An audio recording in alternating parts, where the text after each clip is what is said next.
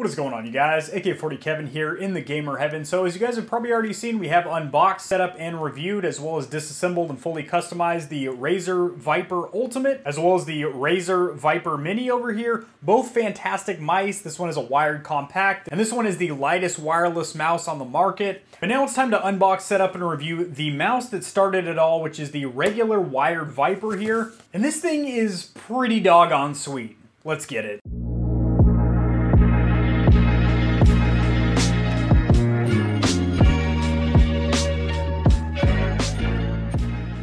Alrighty guys, over here at the unboxing desk with the Razer VYPR. This package is a little bit beat up. I guess the Amazon drivers was playing bumper cars over there in the warehouse or something. But anyway, as long as the product inside is undamaged, that is all I care about. So, some of the features of this mouse before we break into this lovely lime green packaging that Razer is famous for.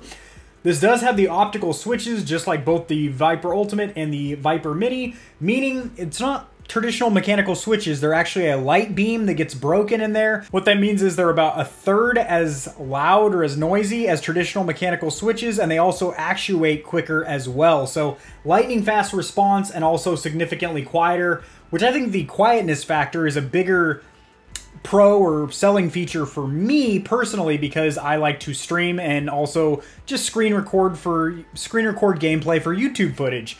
And not having to hear the click of my mechanical keyboard plus a mouse is really nice because these are really quiet. This does also have 8 programmable buttons. You will need to have Razer Synapse 3 application set up for that. This does have the Razer SpeedFlex cable, so just a little marketing gimmick name there, the old Hyper Tomahawk Deluxe SpeedFlex cable. But honestly, I gotta say, it actually is rather impressive. The SpeedFlex cable is also on the VYPR Mini over here, and not only is it stupid light, but unlike a traditional braided cable, it's kind of woven with like a microfiber material that really just glides across your mouse pad. So if you do not like being wireless, I don't know why, wireless technology has gotten amazing now. There's like literally zero latency or lag. But if you prefer to be wired, or you know, this mouse is in your price point, but the Ultimate is not, or something like that, the SpeedFlex cable is a very close second to being completely wireless, so that's very, very nice. So weight-wise, this drops right in the middle of the family at 69 grams. The VYPR Mini is 65, and the VYPR Ultimate is 74, which is astronomically light for a wireless mouse. But yes, so very, very light. That's kind of the main selling point of the VYPR series, besides the optical switches, is how dang light they are, and also ergonomically. I've tested many mice, SteelSeries, Corsair, Razer models, HYPR, etc. Ergonomically, these work phenomenally well for my hand size. I have pretty average North American hands. I'm 5'11", 175 pounds.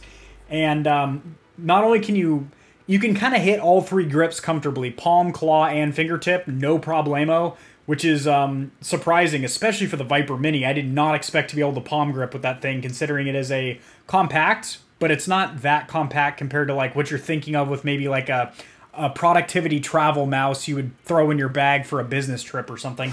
This also has a 5G optical sensor in here, onboard DPI storage, or dots per inch. That's the sensitivity of your mouse. You will not be able to store your profiles as far as button mappings and lighting. That has to be open through the Razer Synapse 3 application, but you can store your sensitivity on board. So if you go to a buddy's house that doesn't have the Synapse 3 app on his computer, you plug this bad boy in, and you have your DPI in an onboard profile, which is really, really nice. So let's go ahead and break into this bad boy. Enough jaw-jacking and lip-smacking. For gamers, by gamers. Marketing. Pulling this little tab right here. You get this thank you letter from the CEO with every single Razer product, you know, telling you this product is the bee's knees and the mule's nips. This thing is sweet. It's going to rock your FPS games to the maximum. You're going to be taking more headshots than a cameraman and leaving more shells than a beach, basically, is what they're trying to say with this here. Then you have your instruction manual right here, and of course, stickers, boys. It is not an authentic Razer product unless you get these holographic stickers here. You gotta get the stickers. I don't know what people do with them. Sticker bomb their bumper, the side of their PC case, or something like that. And then you have your instruction manual, and in proper Razer fashion, it has a lot of lime green in there to go with that signature color. But it is very informative. English is the primary language, good font. It's got pictures in there. Not the prettiest instruction manual, but it gets the job done. You have your SpeedFlex cable here in the back. Flipping it over, you have the mouse. Now, this isn't the best quality Razer packaging. On some of their more premium models, such as the Naga and the Viper Ultimate, you are going to have laser cut foam in there and a little bit more premium packaging in different segments. So price-wise, the Viper Mini is $40 MSRP. The Viper is $80, and then the Viper Ultimate is $130. That's with the dock, which there is a version without the dock, but like it's hard to find, and why would you want it without the dock, considering that's one of the coolest features, is it has like an RGB charging dock that you just place your mouse on there, it puts it on display, and charges it and stuff. So, yeah, 40, 80, and 130.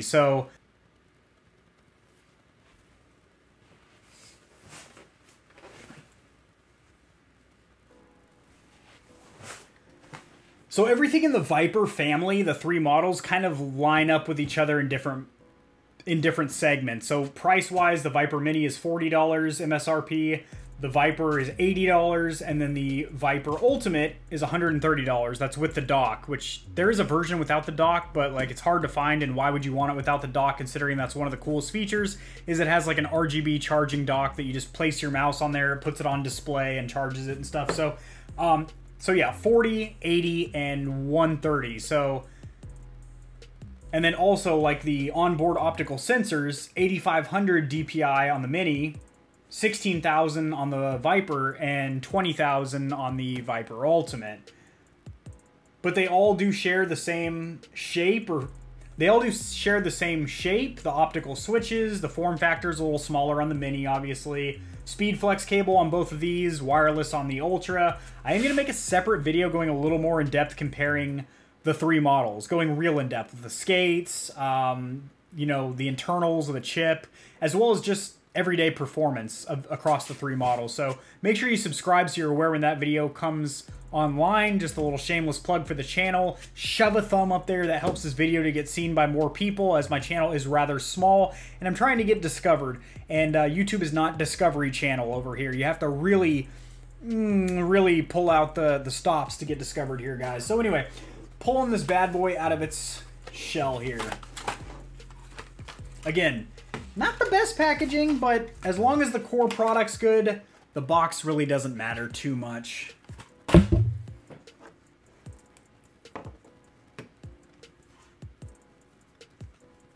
So you have an 8-foot speed flex cable here. So you have a 6-foot speed cable here. So you have a 6-foot speed flex cable here, which has a little dust protector for the USB connector. It is Razer branded, of course. You also have a little rubber tie back for the cable when you are storing it. Peeling off this protective film on the bottom. 16,000 DPI or dots per inch sensor in there. You have your DPI switch on the bottom here, which I'm going to speak more on this in the comparison, but I will say real quick, I do not like where it's placed on the Viper and the Viper Ultimate on the bottom here. I like it being on the top on the Viper Mini. You don't have time in a competitive match of Call of Duty or Battlefield to look at the bottom of your mouse, switch your DPI profile. You're going to get killed 3 times over before you're done with that. So having it on top, it just makes more sense to me. You pick up a sniper rifle or something, you want to drop the sensitivity down to get some real finite, precise movements, you can do that. Scroll wheel is virtually the same across all models. Nice distinct steps, good rubberized grip, satisfying click. Has the same optical switches. Very, very satisfying to click. You need virtually minimal strength or effort to depress them. Very, very nice. Side buttons are also identical. Side buttons are also identical to the Viper Ultimate over here. You can press them cleanly with the ball and tip of your thumb for both buttons, and they work. They're not perfect. They could be a little bit bigger and a little bit more raised out of the shell, but overall work very well. It does also have some very nice rubberized coating on the side, same as the Viper Ultimate. The Viper Mini has no grip on it whatsoever. It's just a hard plastic shell. However, this bad boy has been customized and does have some aftermarket grips on it, as you can see.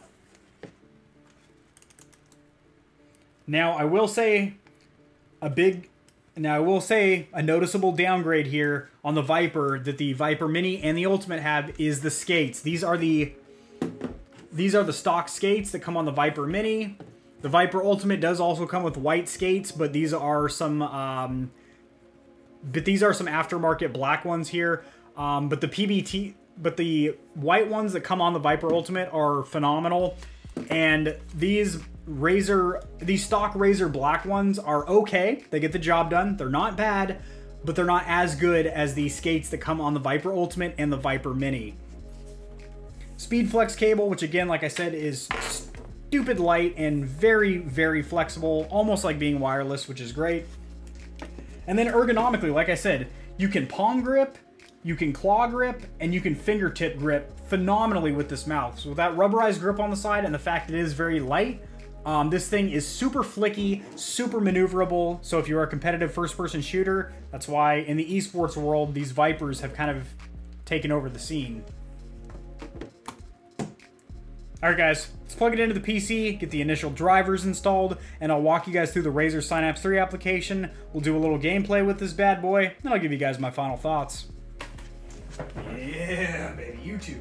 And then also, like the onboard optical sensors, 8500 DPI on the Mini, 16,000 on the Viper, and 20,000 on the Viper Ultimate. They all do share the same shape, the optical switches, the form factor is a little smaller on the Mini, obviously. Speed flex cable on both of these, wireless on the Ultra. I am going to make a separate video going a little more in-depth comparing the three models, going real in-depth with the skates, you know, the internals of the chip, as well as just everyday performance across the three models. So make sure you subscribe so you're aware when that video comes online. Just a little shameless plug for the channel. Shove a thumb up there. That helps this video to get seen by more people, as my channel is rather small and I'm trying to get discovered. And YouTube is not Discovery Channel over here. You have to really pull out the stops to get discovered here, guys. So anyway, pulling this bad boy out of its shell here.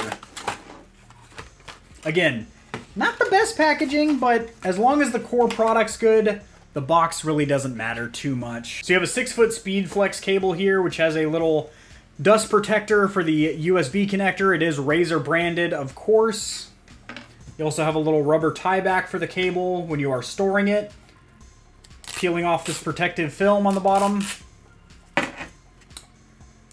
16,000 DPI or dots per inch sensor in there. You have your DPI switch on the bottom here, which I'm going to speak more on this in the comparison, but I will say real quick, I do not like where it's placed on the Viper and the Viper Ultimate on the bottom here. I like it being on the top on the Viper Mini. You don't have time in a competitive match of Call of Duty or Battlefield to look at the bottom of your mouse, switch your DPI profile. You're going to get killed 3 times over before you're done with that. So having it on top, it just makes more sense to me. You pick up a sniper rifle or something, you want to drop the sensitivity down to get some real finite, precise movements, you can do that. Scroll wheel is virtually the same across all models. Nice distinct steps, good rubberized grip, satisfying click. Has the same optical switches. Very, very satisfying to click. You need virtually minimal strength or effort to depress them. Very, very nice. Side buttons are also identical. Side buttons are also identical to the Viper Ultimate over here. You can press them cleanly with the ball and tip of your thumb for both buttons, and they work. They're not perfect. They could be a little bit bigger and a little bit more raised out of the shell, but overall work very well. It does also have some very nice rubberized coating on the side, same as the Viper Ultimate. The Viper Mini has no grip on it whatsoever. It's just a hard plastic shell. However, this bad boy has been customized and does have some aftermarket grips on it, as you can see. Now, I will say a noticeable downgrade here on the Viper that the Viper Mini and the Ultimate have is the skates. These are the stock skates that come on the Viper Mini. The Viper Ultimate does also come with white skates, but these are some aftermarket black ones here. But the white ones that come on the Viper Ultimate are phenomenal, and these stock Razer black ones are okay. They get the job done. They're not bad, but they're not as good as the skates that come on the Viper Ultimate and the Viper Mini. speed flex cable, which again, like I said, is stupid light and very, very flexible, almost like being wireless, which is great. And then ergonomically, like I said, you can palm grip, you can claw grip, and you can fingertip grip phenomenally with this mouse. So with that rubberized grip on the side and the fact it is very light, this thing is super flicky, super maneuverable. So if you're a competitive first-person shooter, that's why in the esports world, these Vipers have kind of taken over the scene. All right, guys, let's plug it into the PC, get the initial drivers installed, and I'll walk you guys through the Razer Synapse 3 application. We'll do a little gameplay with this bad boy, and I'll give you guys my final thoughts. Alrighty, boys, over here at the Stormtrooper PC, the first time you plug in a Razer device, it is going to prompt you to install an update in the Synapse 3 app. If you do not have the Synapse 3 app, it will prompt you to install that. If it does not, just go ahead and Google Razer software or Razer app or Razer Synapse. That'll all take you to the first result, which is going to be the Razer Synapse 3 application, which is what you use to control all of your Razer devices, so keyboards, mice, headsets, whatever. Alrighty, guys, over here at my PC, going to go ahead and share my screen. We are inside the Razer Synapse 3 application. So it actually didn't prompt a Windows 10 restart, which is the first I've ever experienced, and I've tested many Razer products, mice, keyboards, headsets, etc. So Razer Viper over here. I will do a separate tutorial, a walkthrough, if you will, of the Razer Synapse 3 application, how to get it set up with Philips Hue lighting for your room, nano leaf on your wall, stuff like that. But for this tutorial, we're just going to come over here to the Razer Viper Ultimate. First tab is Customize. You are going to be able to remap any of the buttons here, including scroll wheel and the side buttons, to do Windows multimedia functions, such as turn your volume up and down, launch an application if you want to. If you're just going to use this strictly for gaming, I would leave all these default, and then go ahead and just remap in-game, in the game settings. Over here in performance, oh, and you can also set this up for if you are using it right or left-handed, and it will swap all the switches, or swap all your buttons around. Now, I'm left-handed, and I game with the mouse in my right hand. I think most left-handed gamers do. I've never actually met a lefty that plays with a left-handed mouse. But anyway, performance over here, you do have a maximum of 5 different DPI modes. If you only want 2, you know, one for sniping, one for close quarters stuff, you can set that up. Or you can have 5, or you can just turn them off completely, which is what I do. And then that gives me an extra remappable button for that DPI switch. Now, granted, on the Viper and Viper Ultimate, that button's on the bottom, so I can't really do anything with that. On the Viper Mini and other models like the Lance Head, it's up on top, which is really nice. But I'm just going to put in my default DPI. I know that sounds like a lot for first-person shooters, 1800, but I turned it down a little bit in-game, and it works just fine. Polling rate is how many times your mouse and your PC are going to ping information back and forth. This is more of a big deal on wireless because it refreshes the connectivity, but for wired, just leave it at the default, which is the highest value of 1000. Mouse properties here in Windows, the only thing I would set is over here in pointer options. Make sure that this box, Enhanced Pointer Precision, is turned off. By default, it is on. And then also just make sure that your pointer speed is right there in the medium at the default setting, and then you can just adjust your DPI inside this application here. Over here, lighting, of course, this is your RGB or chroma effects. And, you know, if you're on a wireless mouse, I would recommend turning the brightness down to about 33% or turning it off completely to save juice. As this is wired, you can do whatever the heck you want. You know, just leave it on. Same thing, I would turn both these on if you are wireless because that'll save battery life. With a wired, it doesn't really matter.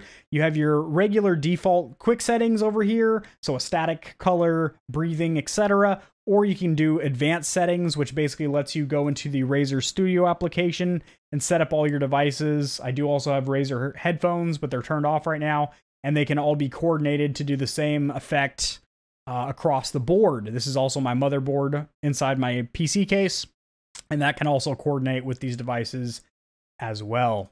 Calibration over here, the default calibration for just a generic mousepad actually works really well, but you can add a surface, which is really cool.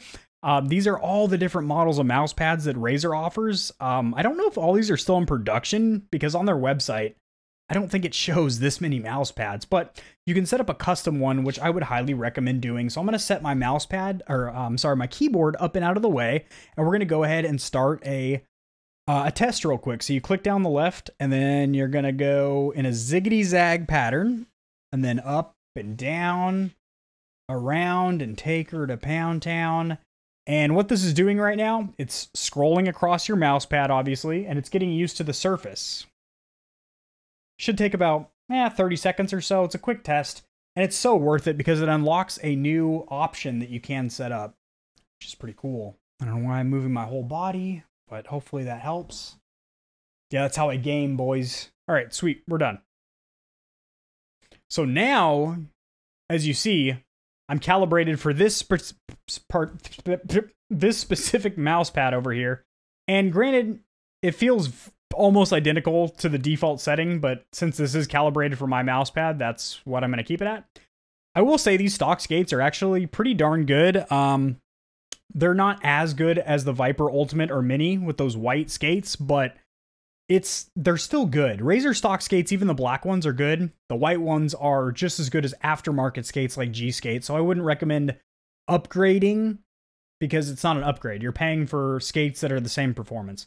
But when you add a new mouse surface, you will now have this lift-off range over here, which sure enough, if you are a competitive first-person shooter player and you want to be doing lift-offs off your mouse pad to get it to stop registering your movements, you can set up how many millimeters off of the mouse pad you can be in order to have the mouse still registering from the sensor, which is really, really cool. I'm going to leave it at the default of 3, but I personally don't do liftoffs because I'm not some kind of sweatlord stallion when it comes to first-person shooters, but if you guys are out there snapping wrists, G-Fuel dripping off the mustache stallion, then you can set this up.